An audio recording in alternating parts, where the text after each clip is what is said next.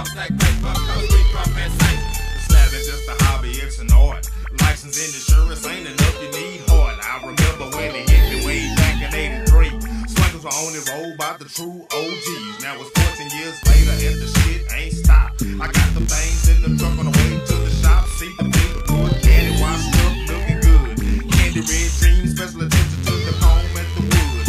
100 goes clear over candy sunset. Super thick silicone, got the low pros, but I'm in the spotlight. It's my time to shine. It finally paid off. All the nights on the grind. The slab is so serious, make about the bitch delirious. Who is he? What the fuck you do? Bitch, don't be so curious. Let's fall from the left. Mind focused on my stacks. Piece of chain round my neck and 45 is in my lap. I'm rolling burger, flipping jazz, pushing beers, swinging legs. Straight to Nike, start stuff. Piece of chain, pocket stack. Southside looking good on they hustle every day. Cause we gon' stack paper so we can parlay. Rolling burger, flipping jazz, pushing beers, swinging legs. Okay, so tell me about your brother Darling, cause that's somebody that I always hear. I know I heard in Scarface, Let Me Roll, rode a little further, and I seen O.D. and his brother named Darling, S-A-O-G. Yeah. So tell me about your brother. My brother, shit, it ain't never been nothing like my brother. They like the king of Sunnyside, the king of Houston, you know, however you wanna call it. Shit, you know, he had a $1 million race car in the early 90s. You know what I'm saying? And so we used to go out there and go to the racetrack in Porter and Baytown and race with the ghetto boys, Phillip and Maine and Ty Tom, Bay, Cricket, all them cats, you know what I'm saying, Northside players. So you used to go out there and race cars and shit. And that's what his style, him and Toast style was similar. You know what I mean? Playboy, you know, ladies men type shit, you know. But my brother, he was hella gangster though. He was hella gangster, you know what I'm saying? He was on some, you know, back in those days, you know, it was a little rougher, you know what I'm saying? So, and he wasn't big in stature, but you know, he'll pick up something and knock the hell out you or shoot shit at you or some shit.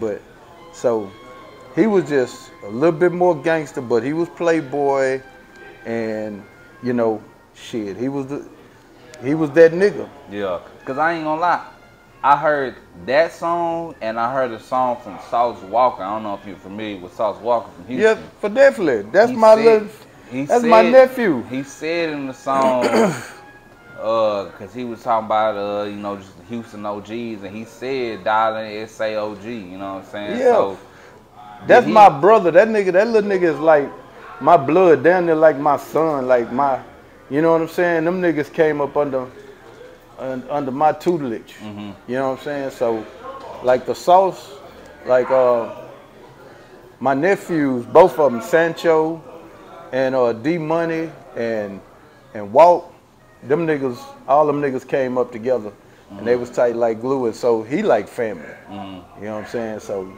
yeah. So he know what time it is. So he down with the family like that. You know what I'm saying? So, yeah. Okay. Yeah. So your brother really meant something to the South Side during that time, just as much as Toast did. He was everything, because, you know, when it come to, like, the way niggas play the game nowadays, like, my brother was a real nigga. So the thing is he not only did his thing in the drug game, but so he got high before, and so the thing is like, he never looked down on nobody. Like, he treated the doorman with the same respect as he treated the owner, because he understood that, you know, you could be down and out one day and you could be up on your game tomorrow. So he had homeboys that get high and shit, and whenever they in their worst way, he just look out for them and say, man, you know, get off this shit and get you some money, man. You know, and just talk to them in a real nigga way, like, man, when you get yourself together, get off this shit, they get some money. Yeah. That's the type of person he was. He was, you know, he loved to see niggas have money. Yeah. Can you speak up on his passing if you want to?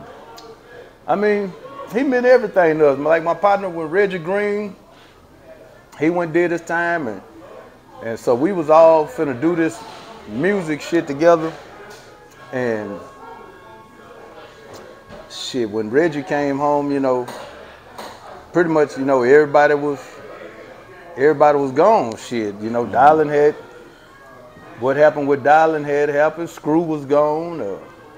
Toast was gone. Shit, everybody was gone by the time when he came back home. So that shit kind of fucked everything up. Yeah. You know what I'm saying? I heard that when that Scarface Let Me Roll, I don't know, you can kind of clarify it or not, but I heard in that Scarface Let Me Roll, on the video shoot, they was waiting on your brother to pull up, but that was the time that they found him. Is that correct? That wasn't Let Me Roll. That was Big Mellow, Funk With Your Mind. So like 94. That about 94. Yeah, so that was 94. Big Mellow, Funk With Your Mind video. We was all out there waiting for him to pull up. And shit, he didn't pull up. And word got to us that, you know, they had found him and shit. So we just kind of, we shut the whole video down, man. And we was all out there, Kennebell, Mello, and shit, you know, them niggas come back with a car full of guns and shit, but shit, it was too late. He was gone. Yeah. You know what I'm saying? Okay. So can you kind of speak on your Slab influence? Like, who influenced you to ride Slab? My influences, like the niggas that was close to me, my influence was the nigga in my neighborhood, Floyd, man, my nigga Money. We call that nigga Money because Floyd was on his money too, you know what I'm saying? Are you game, right? Are you game, you know what I'm saying? And so Floyd was low to the flow. Floyd always just, he ain't a man of many words, especially not in the presence of strangers or, you know, shit like that. So Floyd, he was low to the flow. And my nigga Poopy, you know what I'm saying, coming up. Them was the niggas that, when you talk about Slab Kings at that time, them the niggas we considered the Slab Kings because them niggas was holding. And according to that era, you know what I'm saying? Niggas had the whole shit, Hollywood, Frenchy dips, pinstripes, you know what I'm saying? Sitting, that motherfucker was sitting right, you know what I mean? Coming down, banging, knocking, you know, clear. I'm talking about, nigga, I ain't talking about just bass. I'm talking about, nigga, you hear the words and everything, nigga, clear, jamming, put together. You know what I'm saying? So them niggas was like the influences for us, you know. And so, you know, the Slab shit went through different phases. You had the Cutlass and the Regal era, the Grand Prix era. Then niggas went luxury. And by the time our era came through, we was rolling drop tops and shit. Yeah. You know what I'm saying? Yeah. Okay. Man, it's like, during this time, because I know I talked to you on the phone and you said that it was almost law, or like a clique, like y'all clique, SA Fools, that y'all was kind of like, oh, we only roll at 84s. During this time, did y'all know the difference between the two? Absolutely. The 84s looked like spider webs. You know what I'm saying? The 3s, they was kind of cupped, they was tight-lipped. The 84s had the curl lip. You know what I'm saying? And it was a distinct difference. So we wasn't rolling nothing but foes. In order for you to come correct, you had to have foes. Yeah. That was part of the deal. Yeah. You know what I mean? My foes, this is what's so crazy. How I got my 84s with my partner Tim Strain. I hear about Tim Strain. Tim Strain. And so Tim Strain used to have a doodle brown, I think it was Cutlass. You know what I'm saying? Back in the game. That bitch was clean with the flakes and shit in it. That bitch was hard. And so Tim had his 84s up in the attic.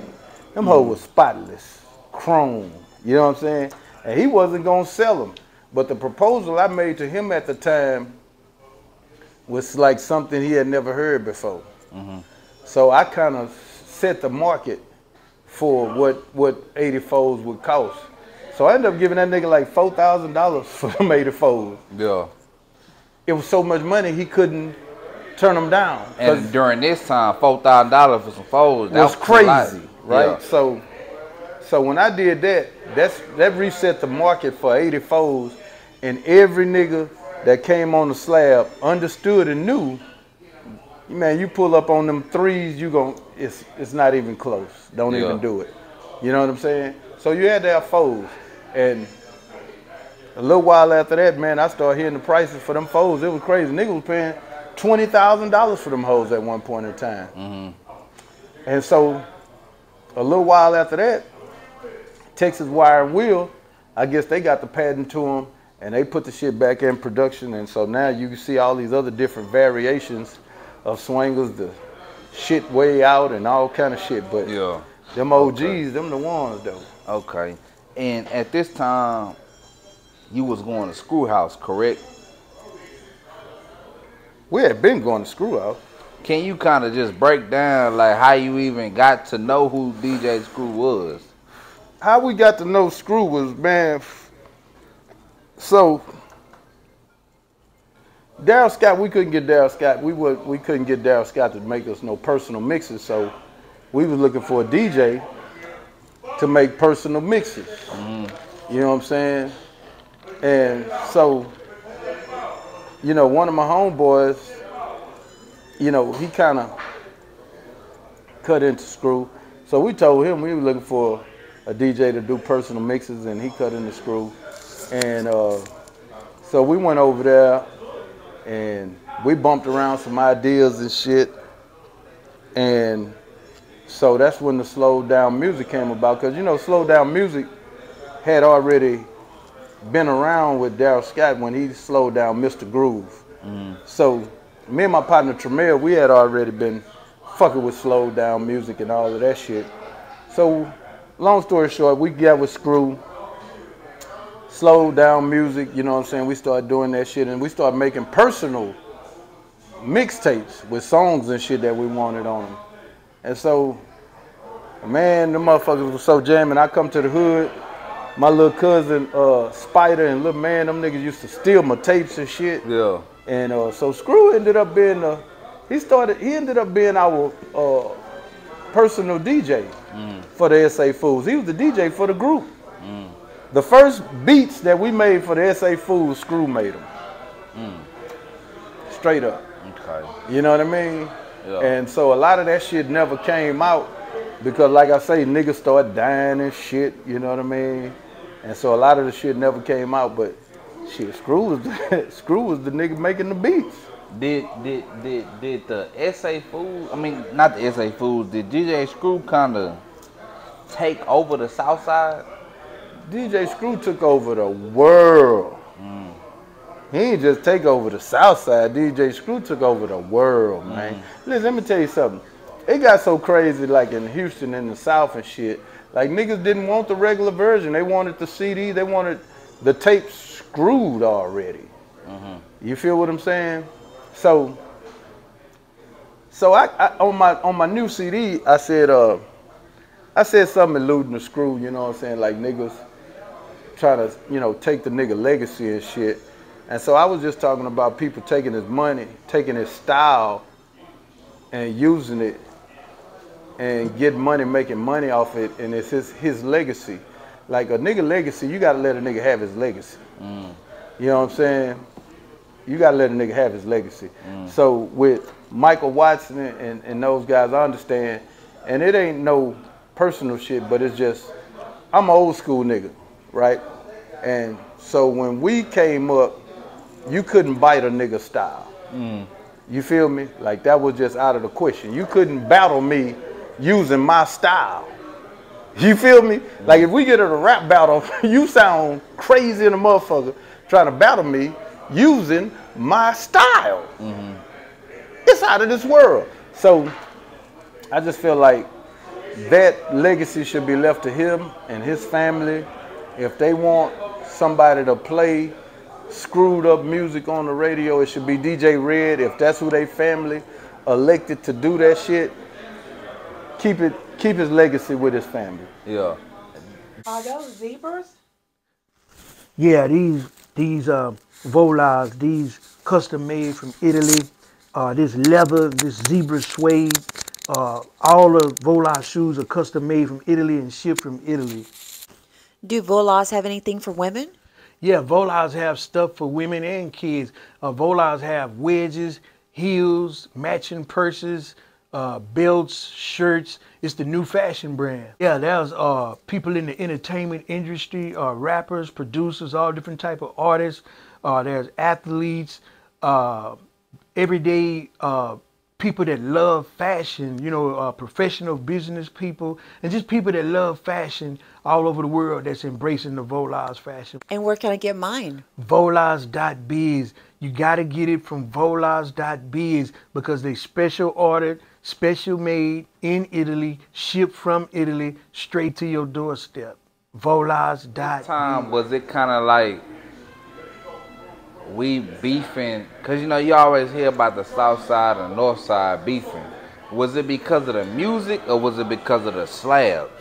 Because I know it became into the music, but was it more so like because of the slabs? I think it became, I think some niggas made it personal. So what happened is, like, one of my partners, I ain't gonna say no names, he used to go on the north side and he used to drop nigga shit and he bring the rims back and sell them on the south side. So some north side niggas caught wind of it. They start coming out here stealing cars, bringing the rims back to the south, to the north side. So it became a little thing, and they was just dropping cars though, you know, criming, like what I told you. You know, you come out there, you leave your alarm off, your rims gonna be gone, your car gonna be sitting on the belly. It was just criming. Then it turned into a bunch of other shit, and I guess Lil Kiki and some guys, they said some things on the mixtape, and Northside niggas took exception to it because Northside niggas was rocking with the whole screwed up shit. You know what I'm saying? They had love. It was love, and to hear a nigga diss them, it was fucked up because them niggas had love, and it was just it was a funky thing, and so that's how kind of Michael Watts emerged, because like Northside niggas wanted to be able to, they wanted to freestyle on a screw tape. But since they couldn't do it on a screw tape, they had to create a version or a variation of it. And that's how Michael Watts emerged. You feel me? Yeah. And so it kind of took a life of its own like that. But in my era, we didn't per se have beef with Northside niggas. Like, we was all getting money together. Like, it was just real. And so, you know, we capped on niggas just like niggas cap on niggas. You know what I'm saying? If you out there, you doing some country shit, we gonna tell you, nigga, that shit look country in a motherfucker. Nigga, you need to take that shit off of there and put you some such on. You know what I'm saying? Yeah. So we talk shit to each other like that, and it was just all real. But later on, then all that other shit came in the fold, and it just became a thing. But Okay. and our real niggas just fucked with real niggas.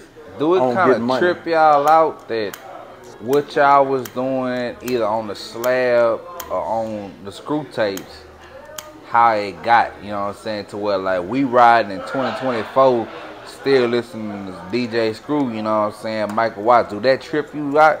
It fucks me up. I mean, you got people like Drake. It fucks me up. Yeah. It fucks me up how this shit has permeated not only all over the music industry, but all over the world. LA, New York, Philly.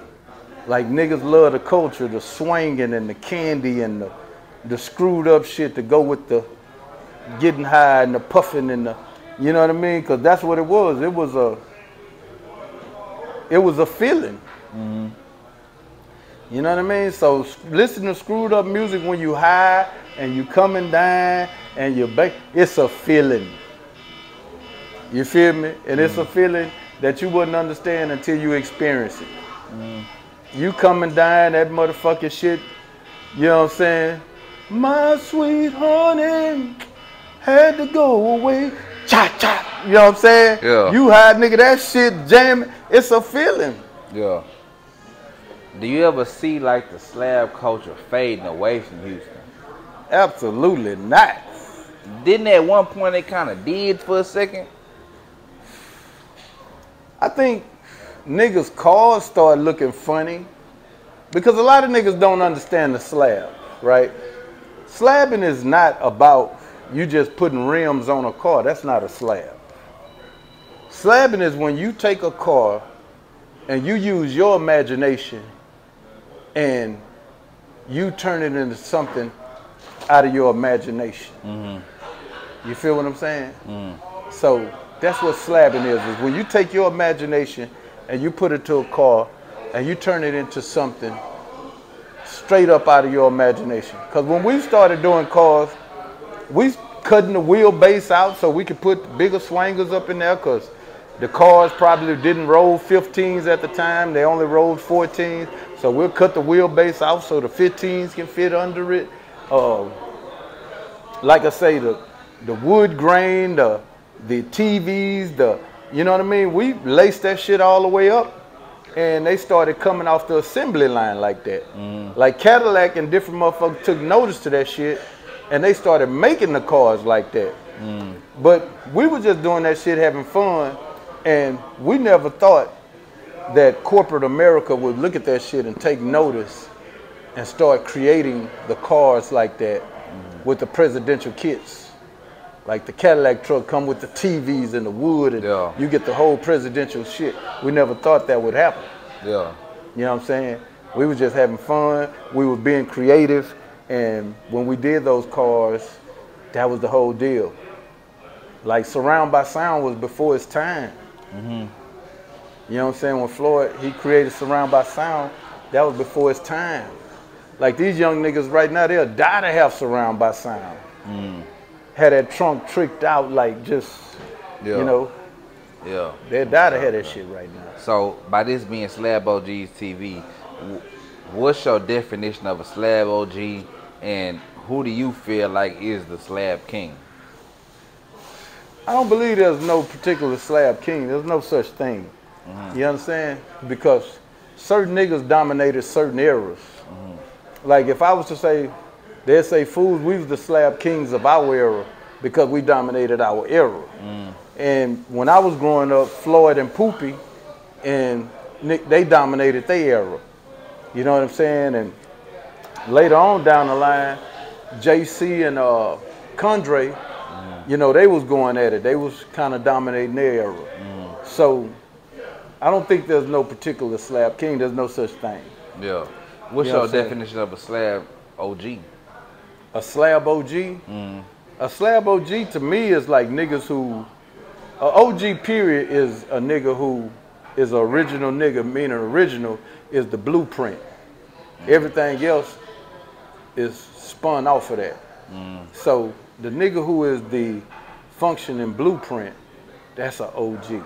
Like that's a nigga who gave you the blueprints, the direction, and gave you an idea of what it's supposed to be like. That's OG.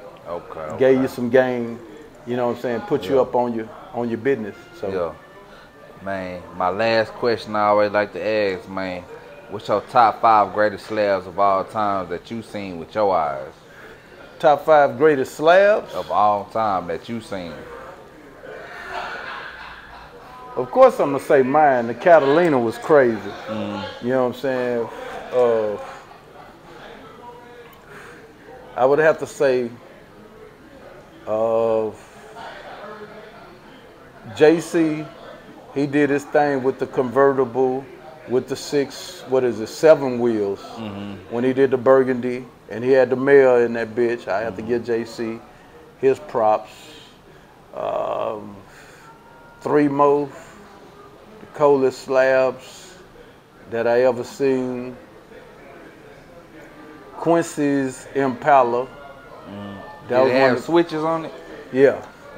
Quincy Impala, you know what I'm saying? Condre drop when he came with the Le Cab. What was it? The Coupe de Ville convertible. That bitch was hard. One more.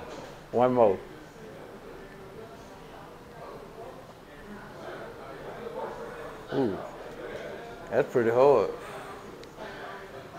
I guess since the bumper kit shit,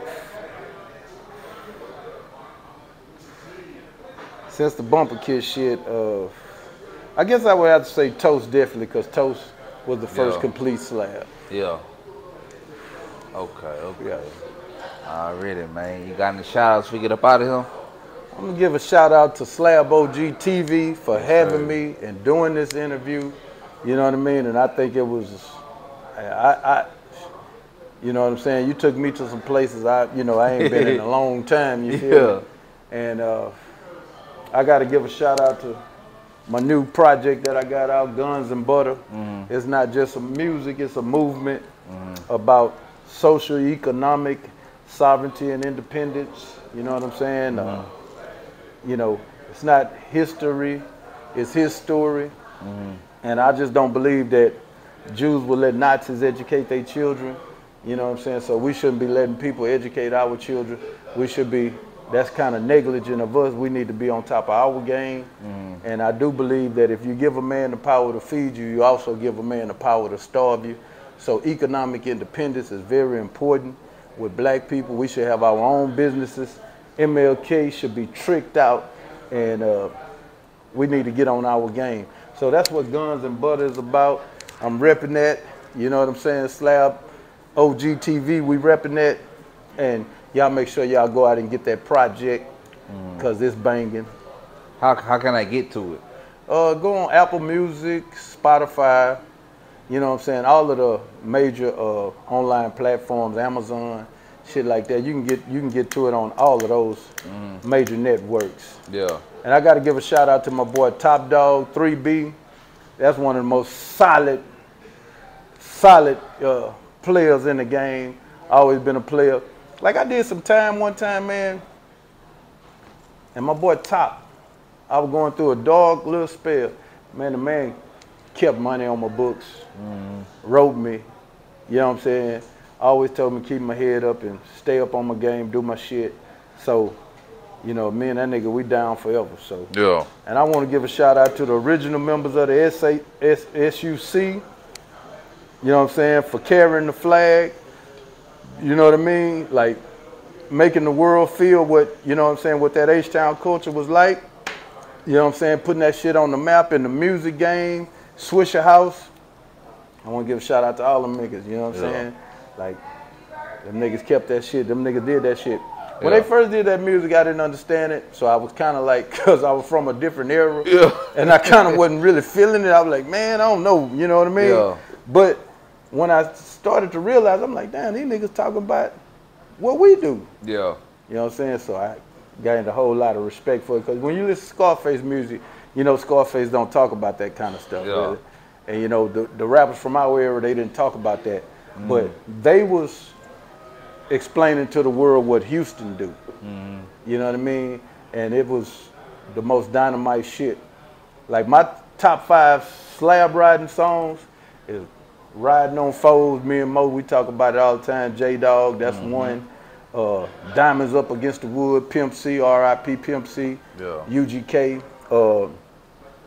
My song In the Lack with that boy Sean Solo. Did the track with a Fat Pat sample in it. And you could just pick about any one of Kiki's songs. However you want to pick it, any one of them, you know what I mean? And I would have to say Fat Pat, Do You Like What You See? That's one of my favorites, because I think Big Poke has spit one of the greatest verses of all time on that motherfucker, bro. You know what I'm saying? Baby, let me jump in your brain as a slide down main with a fistful of grain. Screams rain from the top of the benzo. You know what I'm talking about? That boy was spitting on that whole soul. Already, man. Yeah, man. This SlabOgsTv, we got an OG up in here. I mean, hey, man, he gave y'all the game, gave y'all the history. This is one of my favorite interviews I done did so far.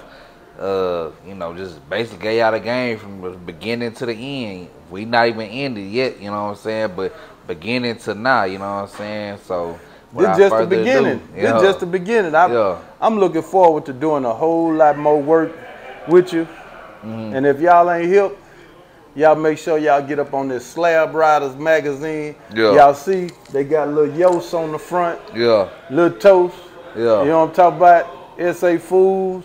Yeah. You know what I'm talking about? Homestead in the building. Yeah. You know, it don't get no better than that, bro. Yeah. You got to represent that Slab Riders. Yeah. The magazine. Yeah. You feel me? Yeah. Yeah. Already, man. Yeah. SlabOgsTv, we out. Mm-hmm.